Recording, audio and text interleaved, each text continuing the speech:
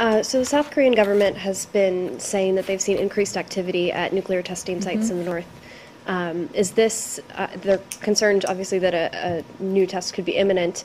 Is this a belief that the U.S. shares, and is it a concern that you have, if you have anything to add on that? Well, we talked about this a little bit yesterday. I don't have anything new, but we've seen, of course, these reports, including the reports of the South Korean defense minister this morning about possible increased activity at North Korea's nuclear site.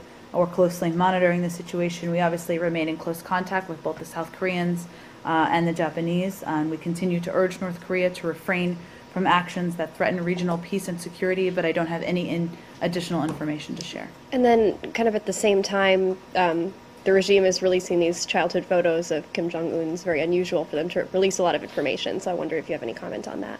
Well, we have seen no shortage of propaganda from the North Korean regime, so that comes as no surprise. But again, I wouldn't link all of them because we don't have additional details yet on the reports of increased activity. Regard baby and childhood photos as propaganda? I don't know. Maybe you do.